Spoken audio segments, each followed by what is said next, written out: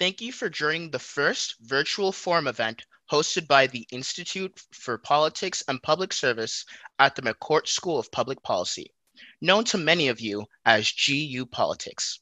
My name is Kelvin Doe, and I am a freshman in the college studying political economy. Throughout my first year at Georgetown, I have had the opportunity to be a member of GU Politics' amazing pre-orientation program. I also attended the weekly discussion sessions from last semester's outstanding class of fellows, which included one of our guests, Dr. Jeff Collier. This semester, thanks to GU Politics, I was a member of the Iowa cohort. Along with 5 other students, I witnessed the Iowa caucus in action and had a once-in-a-lifetime experience meeting the candidates and political operatives that make one of the biggest events in American politics. I am pleased to introduce our 4 esteemed panelists who are joining us tonight. Dr. Jeff Collier, former governor in Kansas and member of the National Advisory Committee on Rural Health and Human Services, who some of you may recognize from his time on campus last semester as a GU Politics Fellow. Dr. Rebecca Katz, director of Georgetown's Center for Global Health Science and Security. Ron Klain, former U.S. Ebola response coordinator for the Obama administration. And Tony Saig, former assistant secretary of the Treasury for the Trump administration, another former GU Politics fellow. Thank you all for being here to share your wisdom with us tonight. Our panel tonight, which is co-sponsored by Georgetown's Global Health Initiative, will be moderated by GU Politics Executive Director Mo Alithi, who is going to kick us off. Kelvin, thanks so much for your introduction and for your participation in GU Politics. I'm glad you were able to join us in Iowa. It might be the last time we take a trip to Iowa to monitor the caucuses, but that's a discussion for another night. I want to welcome everyone to our, as Kelvin said, our very first event in this virtual era. And from what I understand, might be one of the first big events the campus has done since we've moved to this model. Hopefully many of you, the students who are participating, have gotten a little used to this technology since your classes have all been done via Zoom for the past few days. We'll hopefully be able to move through this with as few technical challenges as possible, but please be patient with us if there are any. So we also have quite a few people who'll be joining us, not through the Zoom platform, but through our live stream on our Facebook Live page. This event is being recorded and posted on our social channels for later viewing as well. When we get to the portion of the conversation in a little bit, where we'll be taking your Q&A, the students who are participating via the Zoom platform, you will be, you should submit your questions looking down below for the Q&A tab. Just click on that and submit your questions. And if selected, someone from our team will send you a private message letting you know that we'll be looping you in shortly. So keep an eye on your chat. Please do not use the raise hand command unless you're asked to by someone from our staff. For those members of the Georgetown staff and faculty who pre-registered, you should have received instructions earlier today on how to submit questions through email earlier this afternoon, and please refer to those instructions. I want to thank our partners in this conversation, Georgetown's Global Health Initiative, for co-sponsoring us. I also want to thank our technical partners, Optimum Audio and AI Media, for helping us with this as well. In a moment, we'll get started, but I want to encourage the audience to be part of the conversation even before the Q&A. Feel free to share your thoughts on social media, on any of the social media platforms, using the hashtag GU Virtual Forum and by tagging @GU Politics across our channels. So, as we were trying to figure out what our first event in this new virtual era was going to be, I think we all realized it would be pretty silly to do anything but this one. The coronavirus crisis pandemic has changed really the fabric of all of our social interactions in ways that were unfathomable to us just a few weeks ago. And while there's no shortage of conversations about how it's doing that, we wanted to have a conversation true to the mission of the Institute of Politics and Public Service at the McCourt School to really kind of focus on what this means for leadership. What are the challenges? What are the opportunities? What are the very difficult decisions that our leaders, whether it's the international community, whether it is our federal officials, whether it's our state and local officials, what are some of the economic challenges that we face? How are our leaders grappling with them? What have they been doing? What do they need to be doing moving forward? And I could not be more thrilled to have this particular panel of experts join us for this conversation. So with that, I want to start with Rebecca and ask you just to kind of set the table for us. Help us understand from a pandemic preparedness perspective how we got to the point that we're at now. And were we really, as a global community, as unprepared for this as I think a lot of us feel like we might have been?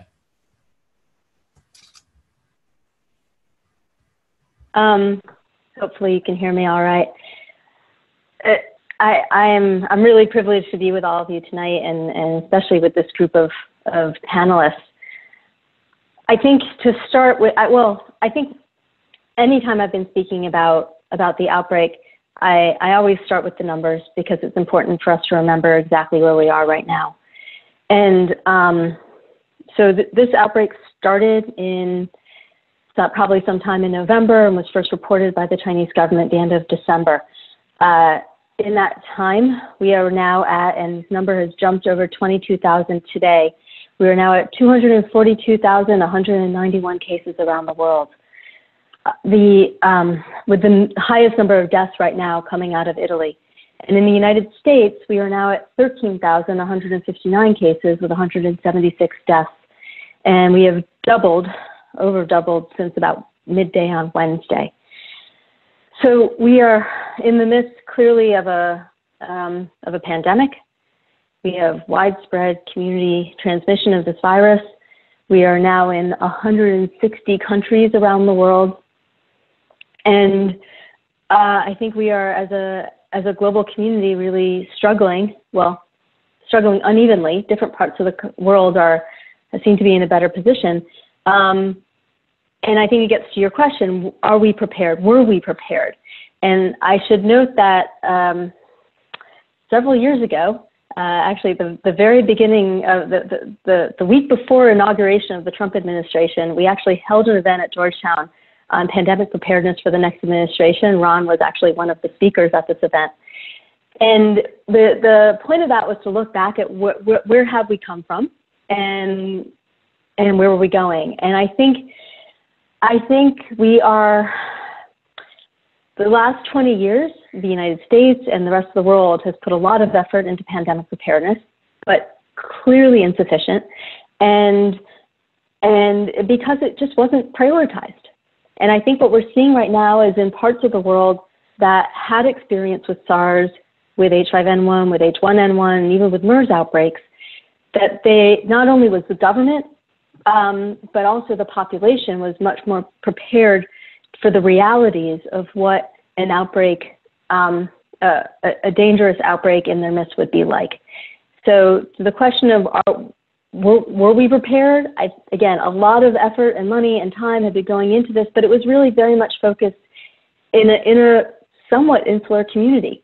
And I think that the public health professionals were on board. We had developed an entire new sub-discipline in global health security, and which is the focus of what we do our research on.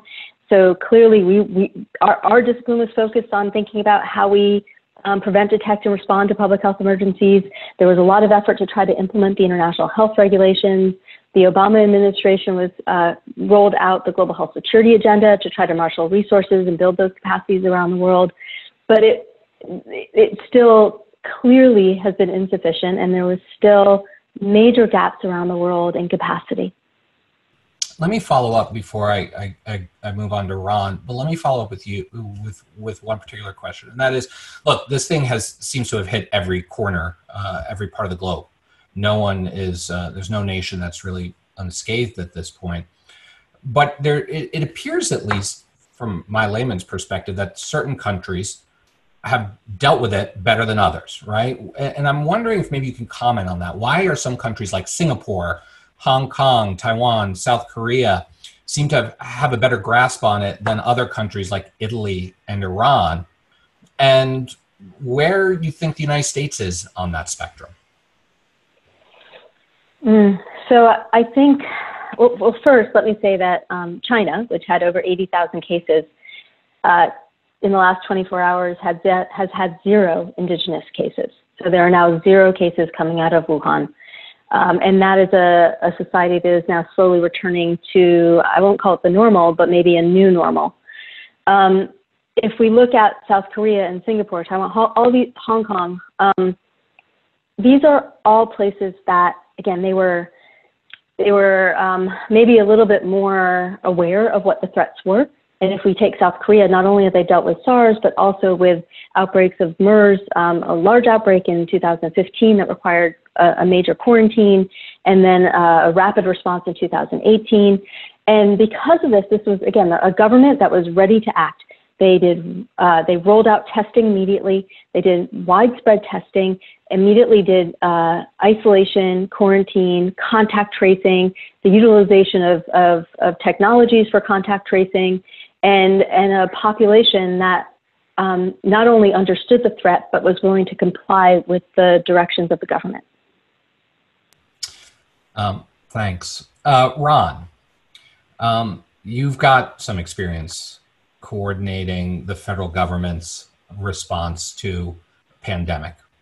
I was struck by a story I read in the New York Times just this afternoon, that just broke this afternoon, about how less than 1 year ago, just within the last year, the federal government, through the Department of Health and Human Services, ran a simulation which they called Crimson Contagion. In this simulation, they dealt with a respiratory virus that started in China, that quickly spread around the world by air travelers who ran high fevers. It was declared a pandemic by the World Health Organization and eventually led, in the simulation, to 110 million Americans ill, 7.7 million hospitalized, and 586,000 dead. They just ran this simulation less than a year ago.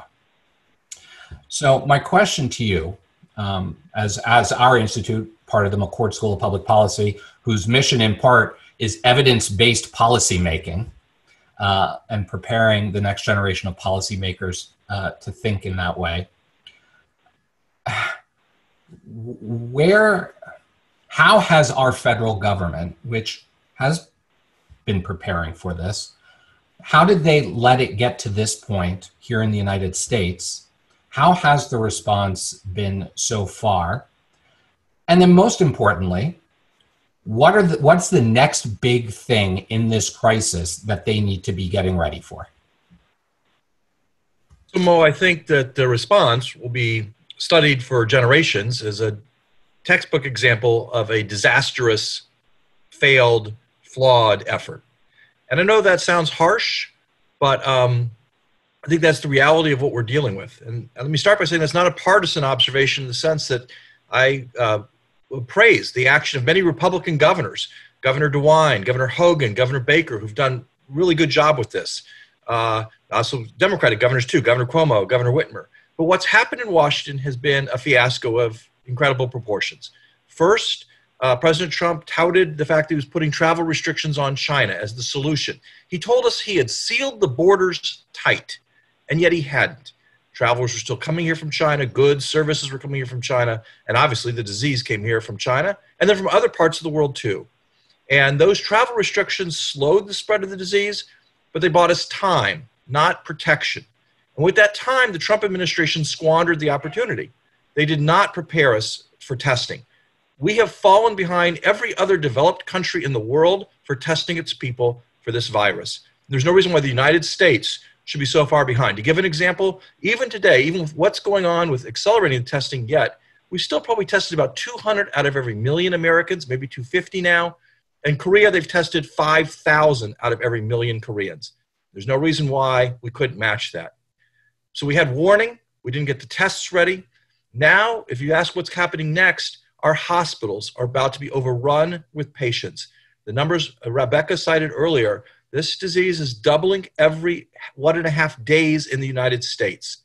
Emergency rooms, ICUs are going to fill with patients. We haven't prepared the beds for those patients. We don't have the ICU beds for those patients. And in fact, we don't even have the basic protection for our medical professionals. There are doctors and nurses tonight treating patients with this disease without masks, without gowns, without protective gear. And all of this was perfectly foreseeable in January, and there was a lack of action to get ready for what we're facing. And so we're seeing this disease spread quickly in the country. We didn't do the testing right. We didn't do the contact tracing. We didn't get the hospitals ready. We don't have the equipment where it needs to be. And we're going to see the consequences of that in the days ahead. So, Jeff, let me ask you. Ron just gave some, I think, very appropriate praise to a number of governors. And I think governors on both sides of the aisle around the country, mayors on both sides of the aisle around the country, who are on the front lines of dealing with the pandemic in their communities, have been doing some tremendous work.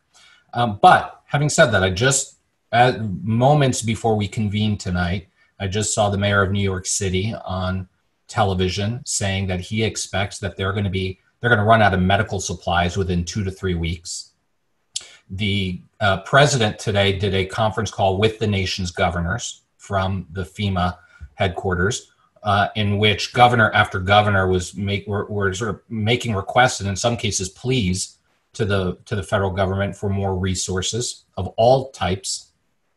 So I'm wondering if maybe you can, putting on your old gubernatorial hat, talk a little bit about the state and local response, what you think their biggest challenges are, and what they can do at their level, and maybe talk a little bit about some of the unique challenges being a member of the president's National Rural Health Advisory Board.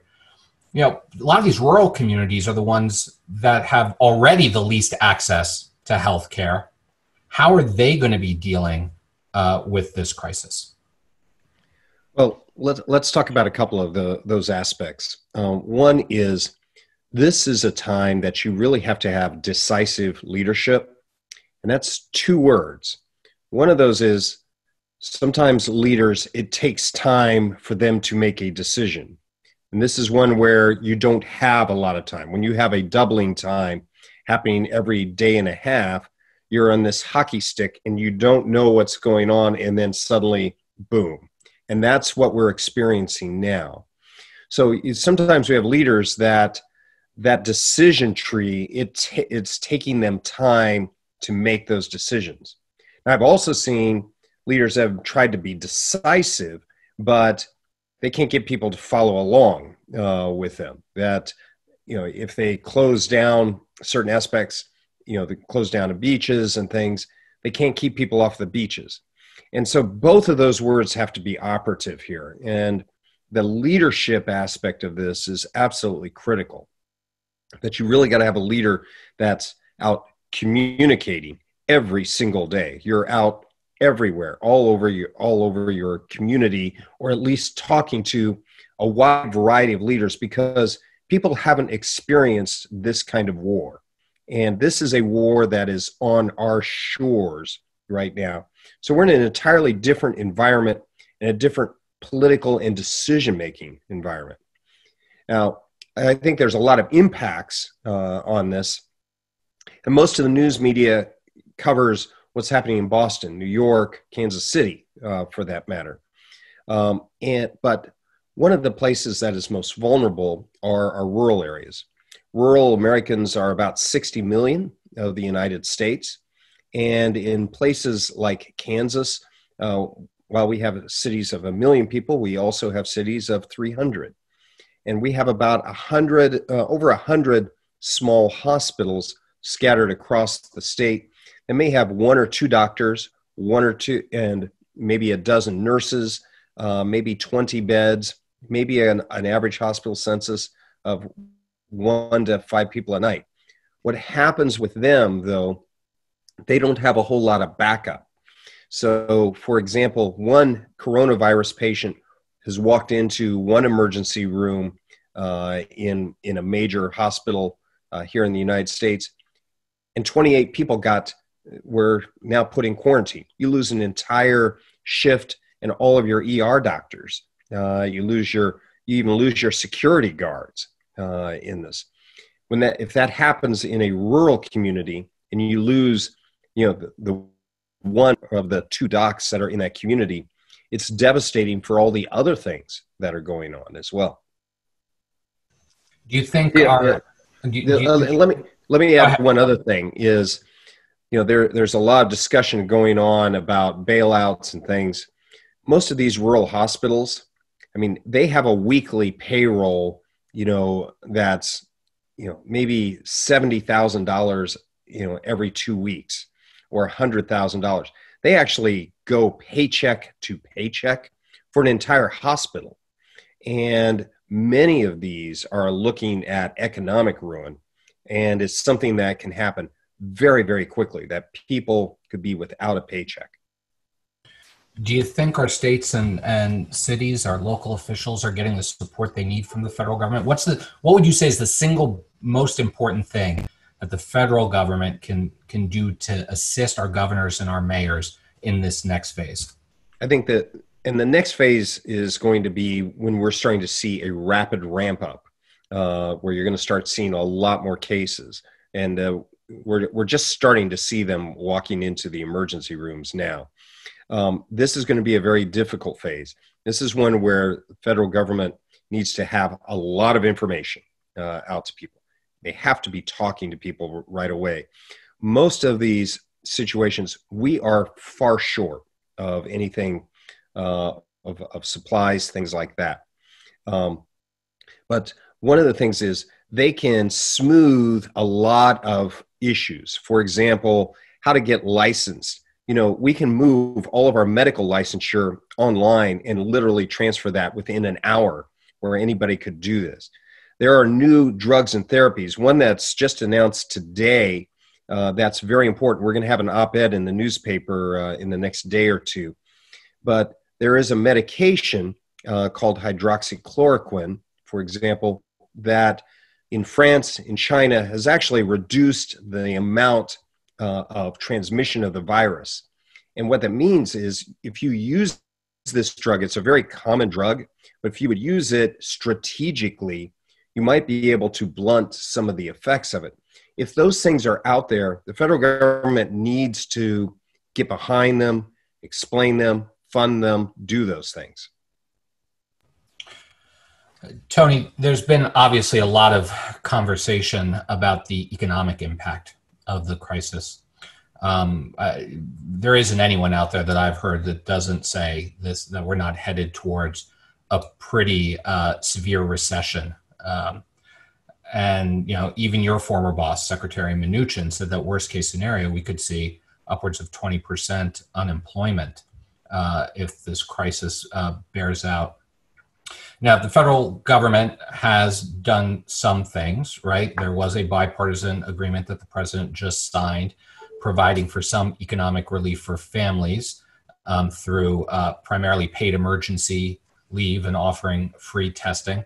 And now there's another package working its way through the Congress with that's more of a direct stimulus that could include direct payments to taxpayers. And some stimulus, some funding to the airline industry, to small businesses and other impacted sectors. But a lot of critics say that the price tag on that, about $1 trillion, isn't enough, that we might need to triple that for it to really stem the economic impact. So my question to you is, at a time when people aren't able to go into work, so many people are struggling, what is the real economic risk of this crisis, and what more do we need to do to combat it? Mo, thank you for having me. And I'll start by saying what we've all said in one way, shape, or form, which is this is an unprecedented global crisis and challenge for which there really is no established playbook. And, while we have seen some coverage in the media, certainly of some partisan rancor in Washington that's dominated much of the past few years, on the economic relief side, I can happily report there is actually a good amount of bipartisanship, and that's very important because we do have government that is split between Democrats controlling the House, Republicans in the Senate and the White House, and we've seen, I think, very quick action taken. So you've mentioned phase one, phase two. Those were a bit smaller. Those were a little bit more targeted as far as economic relief. Phase two touched on, to your point, extending on insurance benefits, supporting Medicaid funding and expanding it to help SNAP and other food programs. Of course, paid family and sick leave were very important in those respects. They touched on testing and funding testing for uninsured Americans so they could have access to it, and small business funding.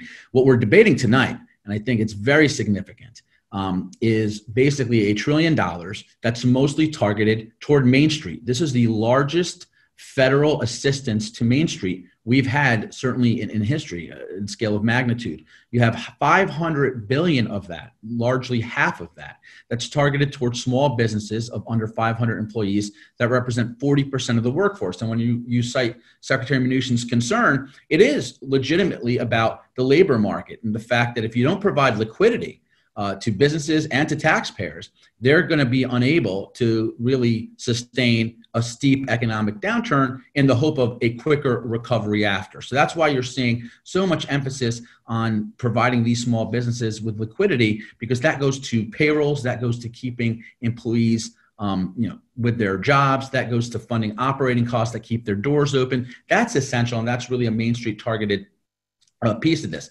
That's $300 billion. The $500 billion is the direct checks to the American people. We're starting to see the contours of that, probably targeted toward middle income families, those individuals making $75,000 and under, combined families making $150,000 and under. They need direct stimulus. That's the most efficient way we're going to get money in their pockets and avoid the complexity that a larger, maybe even more perfect solution down the road would provide. But in the meantime, this is a much more acute downturn. And remember, when you're talking about liquidity, okay, you're talking about the fact that everyone's costs, whether you're a business or an individual, largely remain the same, and your cash is dropping because you're either not making the income or you're not making the revenue if you're a business. The last piece is the $200 billion of basically secured lending to critical companies.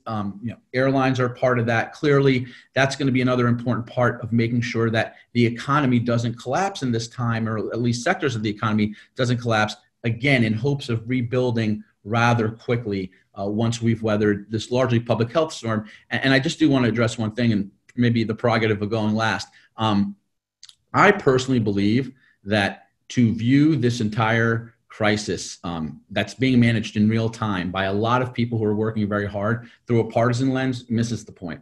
I think there's a lot of leadership. You had Governor Cuomo and Governor Newsom from New York and California, respectively, who do not like President Trump, have never been shy about their dislike for President Trump, who have praised his response, his personal efforts, and that of the administration. We're all in this together. And I really feel very strongly that one of the essence of the American DNA is we fight together and we win together. And that's where I feel we're starting to emerge, especially on the economic side, with Congress working in such a bipartisan and bicameral way to provide direct relief to the American people. I want to invite members of the Georgetown community with their questions in a moment. But before we do, I'm going to just toss one question out to all of you. So for those of you in the Georgetown community, if you haven't sent your questions in, now's a good time to get into the queue. But look, we're talking about leadership tonight and what our leaders need to do. And a big part of that is mobilizing and inspiring and calming the public. And so my question to you, at a time when much of us out here are terrified, right, being told that we shouldn't leave our homes, how should our leaders be messaging this to the American people? What would each of you encourage everyone from the president down to our local mayors and community leaders? What should we be saying? What should they be saying to us? Why don't we just, anyone can jump in here with your thoughts on it. But I know I'd like to hear. Yeah, Rebecca, I see you put your hand up. Go ahead. So I'm sure others will have much more nuanced answers, but what I think, what I want to hear is what we are hearing from some of the public health professionals. So what we hear from Dr. Fauci, what we hear occasionally from the Surgeon General, which we don't actually hear as much. We're not hearing daily press conferences from CDC. So we're actually not necessarily having the messages communicated from the public health side. But I think understanding that some people have a lot of anxiety, some people are scared, and I think it's important to say that the next couple of weeks, maybe the next couple of months, might be hard, and we might be asking people to sacrifice some of their personal liberties, to stay home.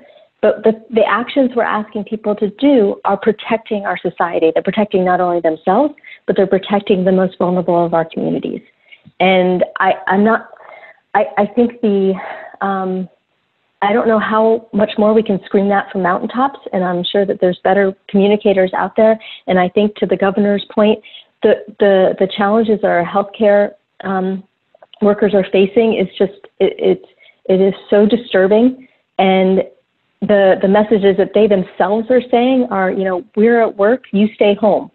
And we have to keep repeating this, that the most we are asking people is to stay home. And I think that there is we are as a community will come together and do everything we can to support each other. But that some of these social distancing measures are going to be critical for saving lives. Ron? So look, I think once again, we've seen a lot of really bad communications from the White House that have put us in much worse shape. As recently as 10 days ago, the president said there were only 15 cases and they were going away. And now we'll be at 15,000 probably by tomorrow. And that obviously misled people and didn't send the right signals to the bureaucracy to prepare. The first senior public health official who raised a red flag in public, Dr. Nancy Messonnier, who I worked with on the Ebola response. She's a 30-year veteran of CDC. As soon as she said in public that this was going to be a serious problem, she was banned from further public appearances of the White House coronavirus task force. And so that kind of messaging has a very negative effect. Now, what's interesting is the president's done all this in an effort to kind of spin the stock market up, to kind of persuade people this isn't going to be that bad, telling people that it would go away with the summertime. A miracle would make it go away was a statement 2 weeks ago. And in fact, what's happened, Mo, is that far from reassuring people, it's unnerved people. The more the president tells them what isn't true, what they know with their own eyes isn't true, what they're hearing from experts like Dr. Tony Fauci, like Dr. Ann Shukot, the more they're hearing all that, the president's incongruous statements reverse the idea of confidence, reverse the idea of security. So I think it's important, and in fact, even again today, the president's making statements about vaccines and therapeutics that aren't science-based, and that his own science advisors have to go out and contradict hours later. And so we need transparency, we need candor, we need science-led leadership. That's the kind of communication that's going to reassure people. That's the kind of communication that's going to tell people that we've got a plan in place to fight this thing effectively. Jeff is both a doctor and a former elected leader. What do you think the message is that we need to communicate? And also, when you look at all these images of spring break on the beach and people hanging out in large groups, it's clear that whatever message is being communicated isn't resonating with everyone. And so I'm wondering if you could give your thoughts on that as well. Well, for starters, in another week, you're going to be seeing images of emergency rooms being full, and you're going to be seeing a different image altogether. America is a very broad place. People respond differently. People, whistle by the graveyard, as they say. This is something where the communications here, I respectfully disagree with Ron that all of this criticism of how the administration is speaking is not as helpful as it could be. they can do a better job, no question about that. And all of us have to do a better job. All of us have to have a message that is, this is a different war. This is something that we're going to fight it on the other shore. We bought ourselves some time. It's going to take a very long time. This is probably going to peak in May or June and then come back down and then perhaps come back for us and still continue on. This is going to be a long battle. And I think the leaders need to start communicating. And it's not just the medical side. And the medical side, we're always not very good communicators. And the political side are always not very good communicators on healthcare issues either. We have to communicate that we're with you. We're going to fight this. We together as Kansans or as Americans, we're going to be working with each other, trying to figure out how to help our neighbors, how to live in this new environment, what great new ideas are there out there. And we're also going to grieve a little bit together. And we're going to make a whole lot of mistakes because we're all in unknown territory. I've walked through about 25 different war zones over the last 25 years. And this is walking through a war zone. And America is not used to that. We've never done that as a country before. And so I think speaking as a governor or a president or just your neighbor is, we're going to be there. We're going to be strong. We're going to have ups and downs. This is going to be a fight that we will win. And I think that's the messaging that we really need to take. Yeah, Tony, and then I want to bring in the first student question. Sure, and I look forward to the questions as well. I'm going to take another shot at this one. This is an unprecedented global challenge that is being managed in real time. It's something we've never dealt with on this scale before. I'm trying to take a step back from viewing this through any partisan critique or any partisan accolade to any one side. However, I will say as follows. The president has taken a much bolder role in this crisis, certainly in the last few weeks. I think the daily press conferences have become very helpful, and he is surrounded by Dr. Fauci, as well as other experts and medical professionals who are giving the right guidance and who are giving the clear guidance. And the American people are starting to obviously follow suit. We are a very large country with a very diverse population that is very used to freedom. So we aren't necessarily as accustomed to maybe sheltering in place and stopping our movements as perhaps other countries are. And our governments aren't used to these types of moments where we have to call for these types of things. So I understand why there's uncertainty and why there's some volatility. And I would just remind us that we do still need optimism. We still do need the belief to see the forest past the trees. This is a crisis. We are going through it. It's going to probably get worse before it gets better. And as long as we as Americans are able to work together and stick together throughout this process, I think we have a much better chance of mitigating the negative impacts across our society, our economy, and our country. Hey, Bo, can I just respond to that quickly? Yeah.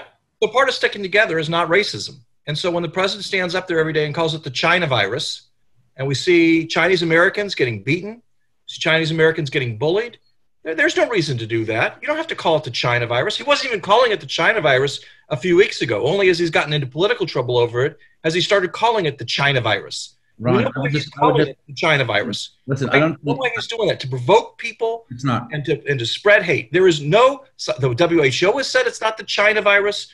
We have more people dead in Italy now than we have in China. We have the disease being imported from Europe, which the president knows since he banned travel from Europe. So he must know it's coming from Europe. And so this is just, again, this is failed leadership designed to distract and divide. Campaign. This is not a political event. I will say the following, very simply. Go to the earliest reporting on this issue. Reporters across almost every media outlet refer to this originally as the Wuhan virus. Yes, Tony. Where it originated. And it has continuously been referred to in some matter or form by journalists and others in that vein. So let's please not turn this into a Biden versus Trump conversation. We're talking about leadership. Let's start showing it. Yeah, leadership. Actually, not doing racism. Okay, that's what leadership includes. Ron, the president is doing racism every day. Ron, let's let Rebecca have the final word on this point, and then really want to get to the student questions. And I would just note that there was actually, yes, the virus was referred to in different ways at the very beginning of the outbreak, but there was an actual internationally recognized process led by the WHO to name the virus. It has an official name. We switched from calling it nCoV. It's now called COVID-19. And the fact that I think, separate from all the politics, it has a recognized name. And I think even just straying from the name that the World Health Organization has given this outbreak is and the disease is a statement in and of itself. Okay, thank you. Let's go to our first student question. Alec, Cam High. Alec, you there? I'm here. Great. Tell us who you are, school, and year. Will do. I'm Alec Kamhai. I'm a senior math econ major. Good to see some of you again. Tony, my question's for you.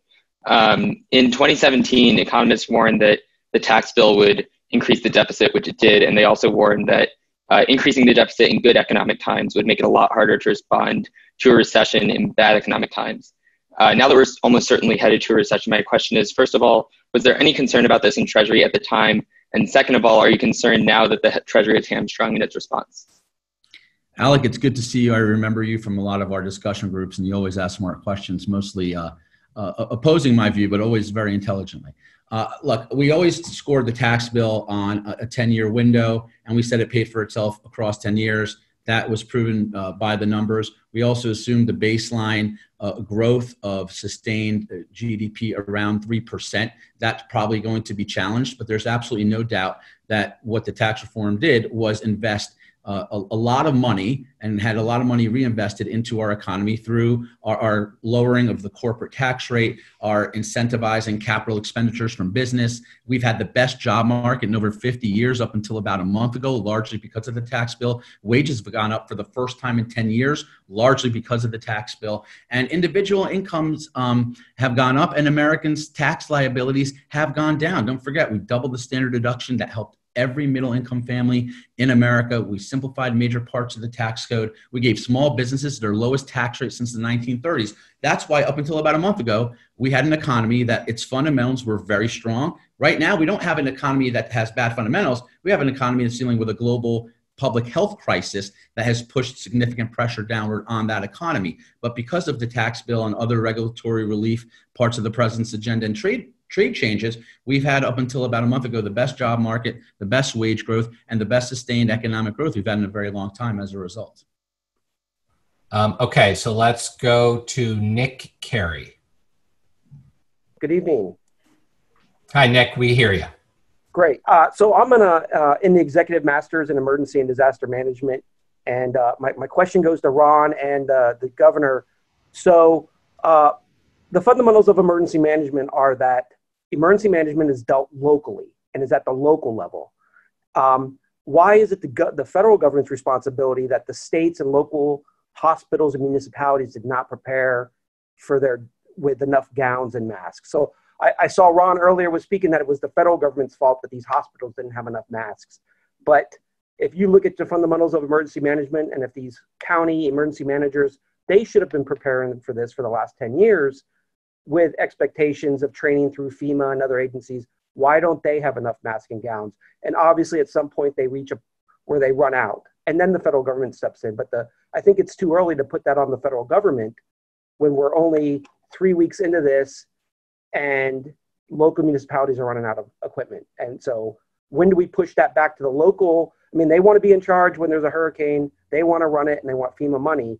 I think we should put it back on them that, hey, this is also your disaster and you should be taking charge. And in the future, maybe you should stock up more. Thank you. Jeff, you want to give the first answer to this? Sure. A couple of things. One is, I agree. These are largely local responders are there. They do get resources from the federal government, so that's part of the criticism of it.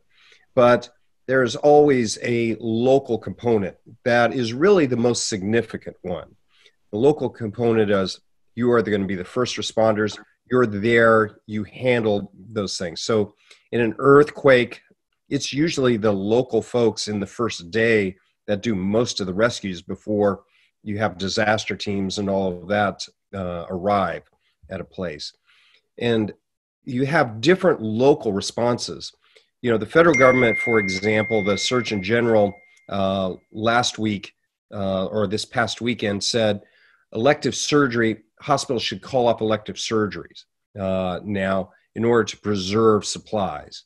And in many places, those elective surgeries are going on. We canceled them personally here, but I've seen, some hospitals cut it off immediately. I've seen others, they're still doing it. They're looking at different things and they're trying to respond as best they can with imperfect information. And so you have so many people making hard decisions, you're going to see a lot of variability.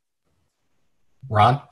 Yeah, I'll just add, I agree with virtually everything Governor Collier said, and I think it's a really good perspective. We do have this really complicated system that they don't have in other countries that I think serves us well most of the time, which is in the UK, they have a very unitary system. The federal government's very, very powerful. They kind of make decisions nationally and push them down from London. Same thing in most other European countries. Here we have this very pluralistic system where governors like Governor Collier, when he was governor, and other governors make a lot of decisions. Our healthcare system is both private and public. Private actors make a lot of decisions. So we have this very complicated system, and it serves us well. I think it gives us resilience. It gives us creativity. It gives us innovation. But it also makes it harder to organize something like this, where you really want some kind of top-down leadership on some key points. Now, the federal government has a role. It has a big role.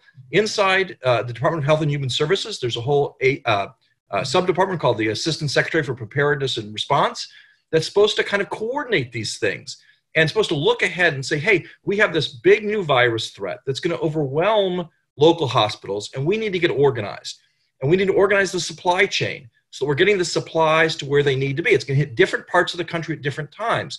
And if we just let every single hospital kind of do its ordering, the hospitals that are best connected and have the best relationships with the suppliers will get the stuff, whether or not they need it or not. I was really struck by Governor Collier's earlier comment about rural hospitals. And they're the hospitals sometimes that don't have the best connections with these suppliers, but they're going to need supplies when the disease hits there. And so in our pluralistic federal system, it is important that in a crisis like this, the folks who can coordinate. And that's really what should be coming out of ASPR and out of the leadership in Washington, is kind of getting these supplies to the right places, so on and so forth. Yes, state and locals lead. Yes, they're first on the ground. But this is a national crisis. It requires national coordination, national organization, or else these rural places, other hospitals are just going to be left out of getting the supplies they need. Thanks. All right, our next question, Neelish Manandhar. Neelish? Hi, my name is Neelish. I study environmental biology and English in the Georgetown College. My question is, just reading the news, it seems like Andrew Yang's idea and Sanders' ideas, such as universal basic income and universal health care, etc., are becoming a lot on Republicans and mainstream Democratic people's minds. I'm just curious on, will this change Republicans' long-term views on more socialist policies? And in general, how will it change the landscape of American politics, of this pandemic, for the American politics question? And that goes out to anyone who'd like to answer it.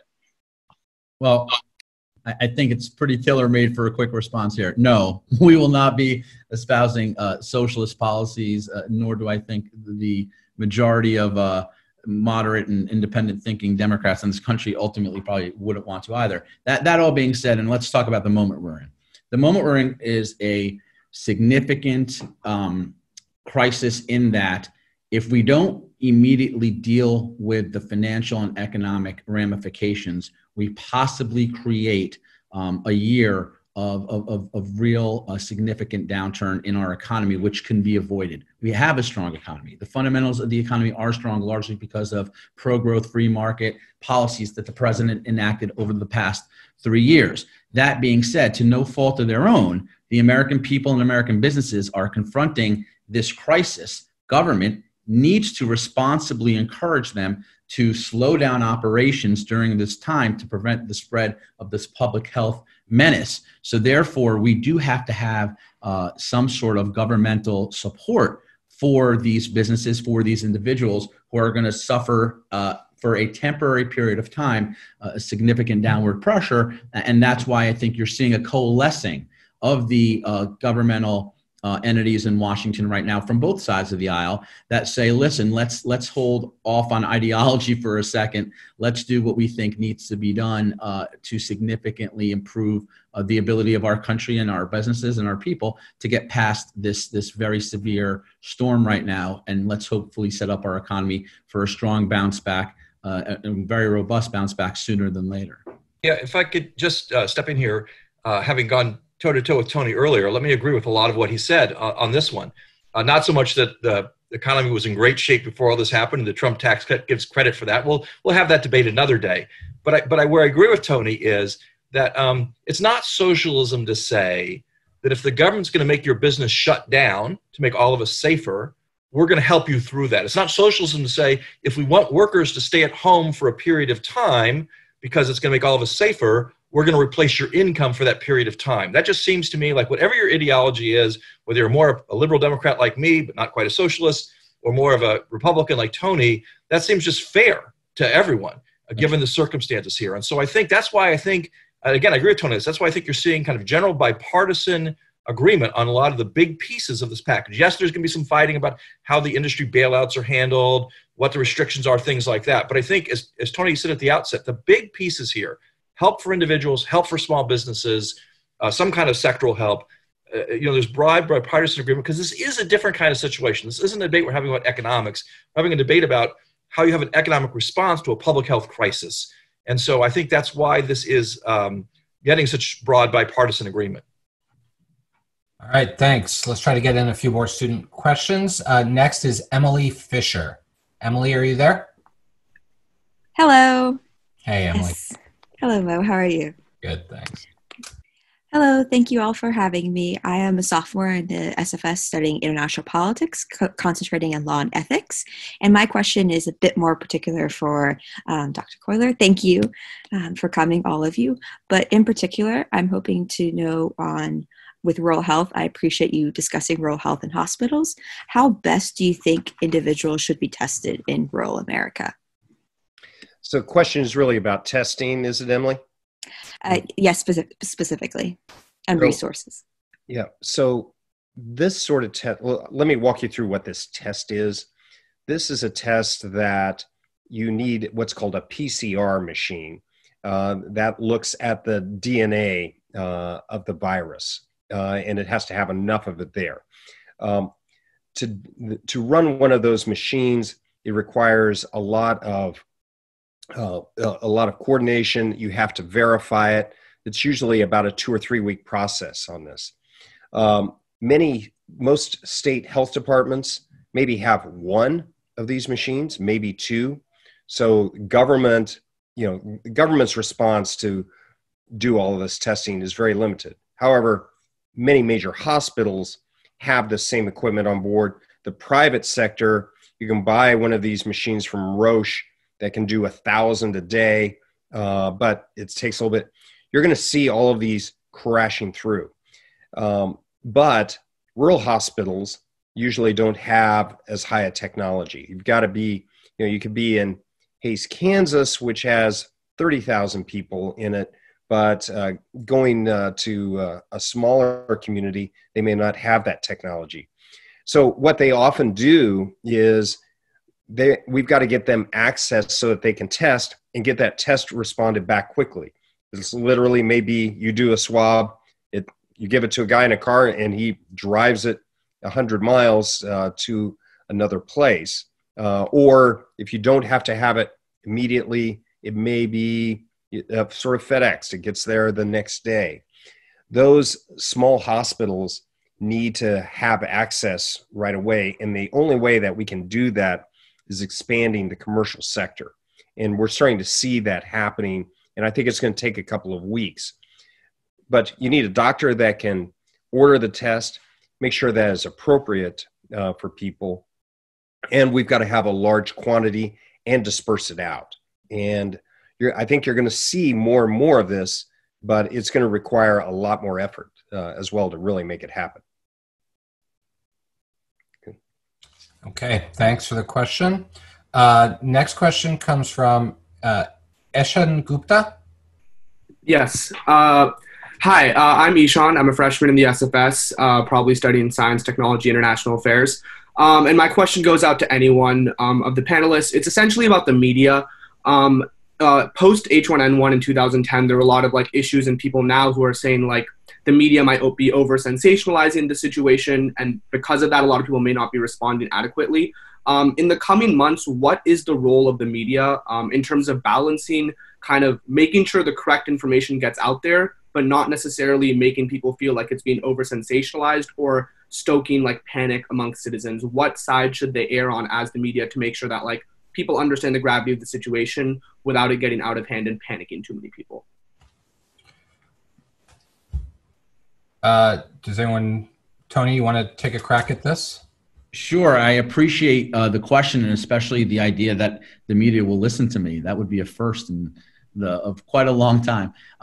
Look, I actually think one of the most interesting moments in any of the press conferences is the president the other day, saying that, look, for the most part, we haven't gotten good coverage. He hasn't gotten good coverage in the media. He even, potentially said maybe that's the responsibility of the White House and some things there. The bottom line is, if you are covering a story of this magnitude, clearly there are going to be aspects of your coverage that are influenced by the way your media outlet views the president, either support or against. That being said, I do think we've gotten to a very good point now where I do think the information that is being shared is largely being reported objectively. I think the vast majority of media outlets are trying to cover this as what it should be, an actual major crisis our country's confronting on a public health, public safety, and economic basis, a global crisis at that.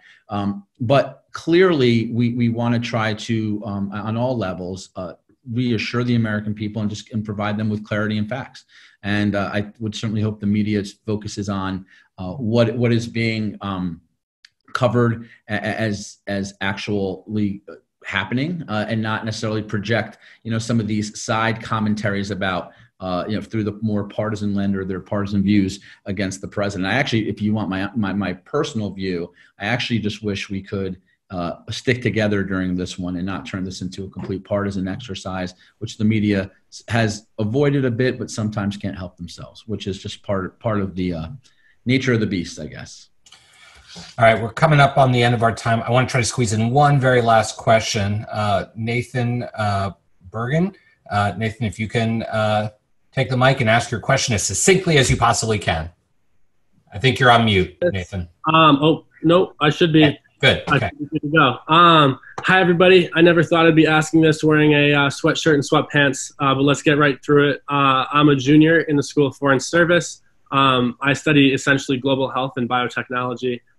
So this is an interesting time for me. And my question is, assuming that we don't see any major pharmaceutical options on the table, vaccines, antiviral, so on and so forth, a lot of models have projected we see a pretty significant second wave. And that's also based on precedent from previous pandemics. So how do we keep the appropriate policies and how do we keep people compliant with them once we reach like a 5-month, 6-month point in terms of asking people to continue to socially distance? And that's a question for anybody. Great. Rebecca, why don't you take this one? Thanks for the question, and wonderful to hear you studying global health in SFS. Okay, so I think one of the challenges we have right now is trying to figure out what the path forward looks like, and that's going to be a bit of a challenge when we're getting more information every single day, and trying to figure out how to balance really robust social distancing measures with our ability to function as a society and have a functional economy. Some of the models that have been being put forth this week suggest they, originally were coming out and saying that we really have to go through a full-on social distancing, and it may last up to 18 months. And that's just trying to get our heads around that is extremely difficult. And I think one of the really interesting things that's happening over the last 24, 36 hours is that public health professionals across the country have been trying to work our way through these models and try to figure out what a roadmap might look like. And I think that we have examples from parts of Asia on ways that are working but not necessarily adaptable to an American context. But I think that we can start to see a path that includes starting with pretty universal social distancing measures, and then moving into a situation where when we have robust testing and we can test pretty much everybody, we can do then we can do targeted isolation, we can do targeted contact tracing, you could do drawing those concentric circles to do quarantine. You can start, and that might take technologies that we don't yet have available yet, including cell phone location data, including data on possible cases and location data, and then eventually get to a point where we get serologic testing so we can figure out who has had the virus and who may have developed immunity to it, and actually understanding even how long that immunity will last. So I think all of this to say, and trying to say succinctly, because I know we're at the end of the hour, that there may be a path forward. And I think that I think one of the most exciting things there's not a lot of exciting things going on. This is a really difficult time. But what I keep trying to focus on some of the good, and some of the good is that we have the smartest minds in the world who are now solely focused on pandemic preparedness and response. And I fully expect that we're going to see a tremendous amount of ingenuity and ideas that our community has never been able to even contemplate before come forward. And for that, hopefully, we will all be better off. All right. Thank you so much. And with that, we've gone just a few minutes over. So I want to thank, on behalf of the Georgetown Institute of Politics and Public Service, the McCourt School of Public Policy, our partners at Georgetown's Global Health Initiative. I want to thank Dr. Rebecca Katz, Governor Jeff Collier, Tony Sagg, and Ron Klein for what I suspect will not be the last spirited conversation that we have on this topic. And for all those of you who joined in to listen, thank you for taking time tonight. Please continue the conversation online on social media using the hashtag GU Virtual Forum and tagging @GU Politics. And please stay tuned for more events as we continue to navigate this new normal of ours. So with that, good night, everyone, and thank you very much.